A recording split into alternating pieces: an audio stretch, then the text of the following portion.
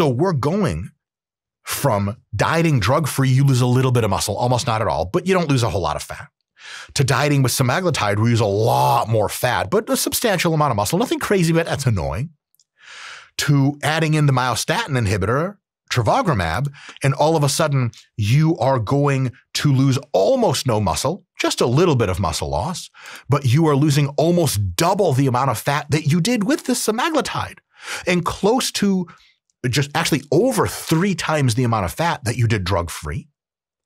And in the combo therapy, the triple therapy, semaglutide, Travogramab, and Goretismab, we got the GLP-1, we've got the myostatin inhibitor, and we have got the activin A inhibitor, all combined into one vehicle, into one drug.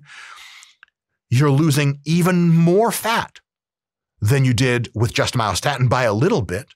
You're now losing about double the fat that you did with semaglutide alone, and close to 4 times the amount of fat you lost drug-free. What? But you are gaining the amount of muscle that is roughly equivalent to the amount of fat that you lost drug-free. This is insane.